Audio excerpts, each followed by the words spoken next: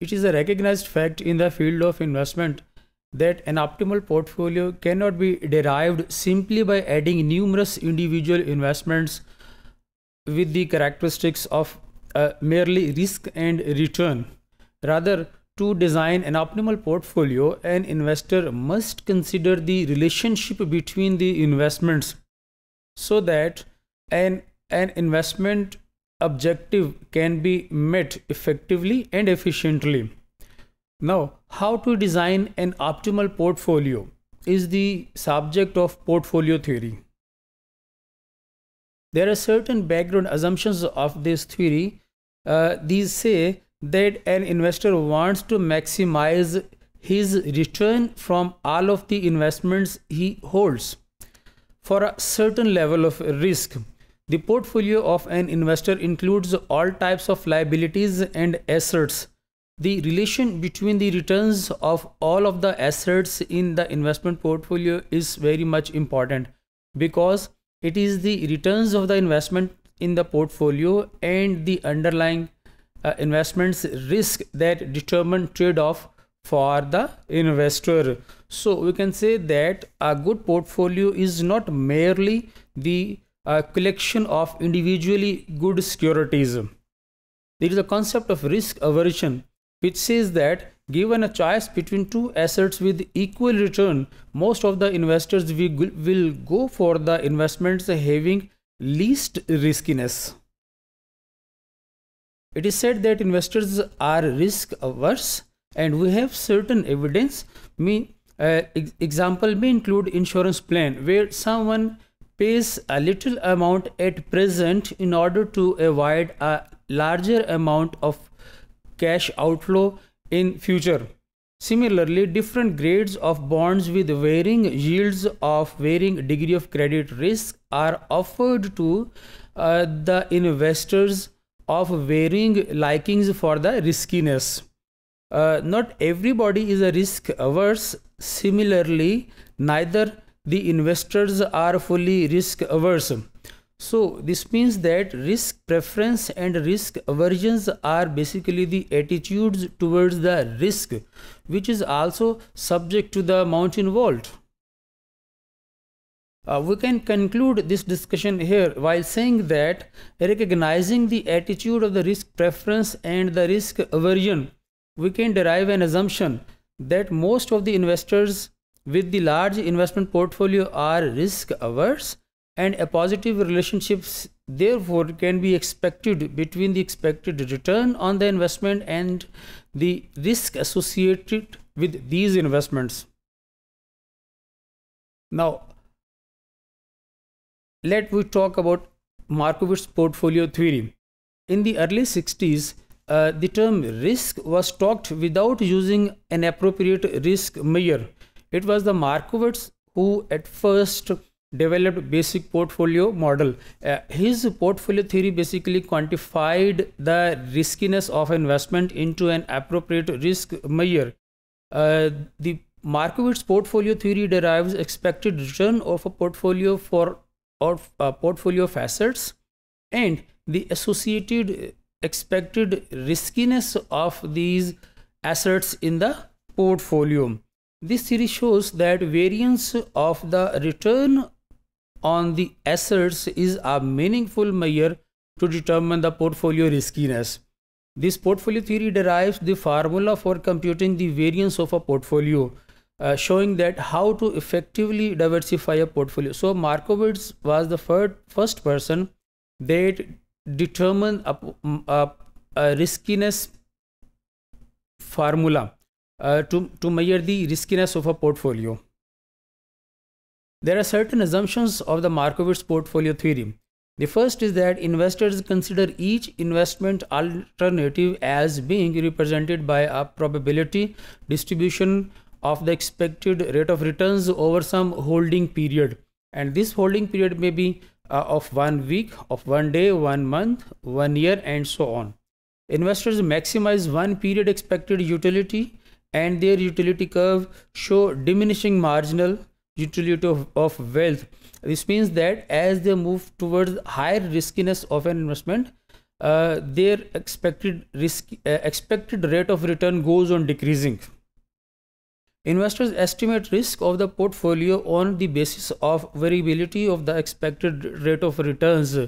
So higher is the variation in the returns, larger is the riskiness associated with these returns. Investors base their decisions solely on the expected returns and the risk, so their utility curves are the function of expected return and the expected variance of the returns only. So risk and return determine the trade-off for the investor as per this particular theory. For a given level of riskiness, the investors prefer higher returns. This means that for a given level of expected return, the investor will go for the investment that carries least riskiness. This means that to be an efficient single asset of or portfolio of assets, it must offer higher expected return with the lesser risk, or lesser risk with the expected rate of return at the higher level. So what are the expected rate of returns for it, and how to determine these expected rate of returns for an individual asset? Expected rate of returns are the sum of the potential returns multiplied with the corresponding probability of each return.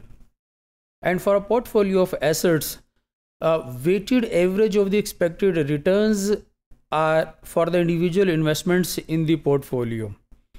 So for the portfolio returns, we need to determine weighted averages in the investment baskets of the portfolio.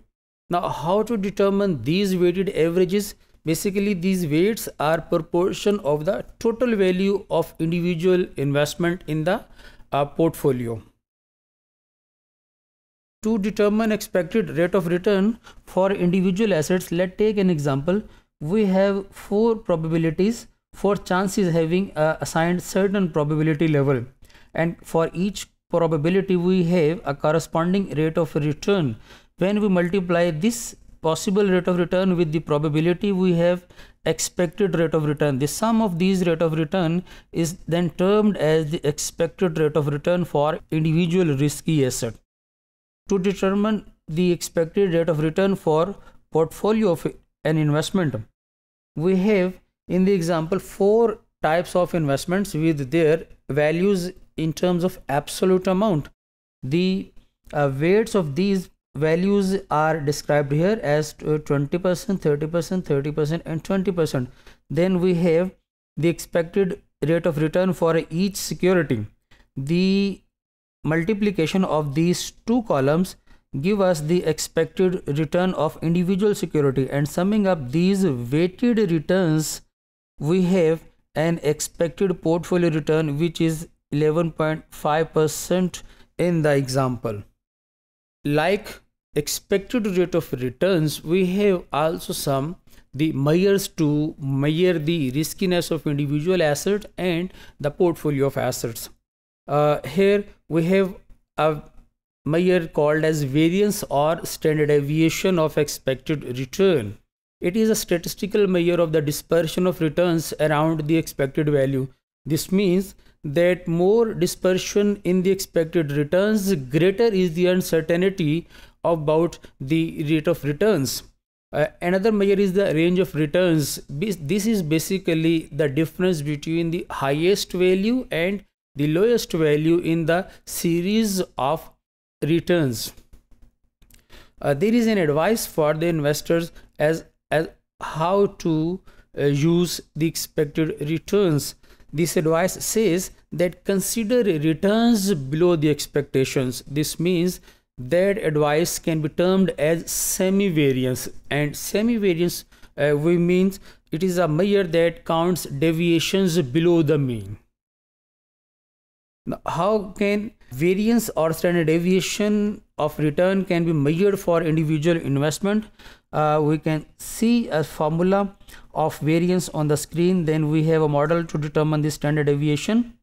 We have four possibilities or the four probabilities of returns. We have four expected returns of a security. We have a deviation, which is actual returns minus the average of these four returns.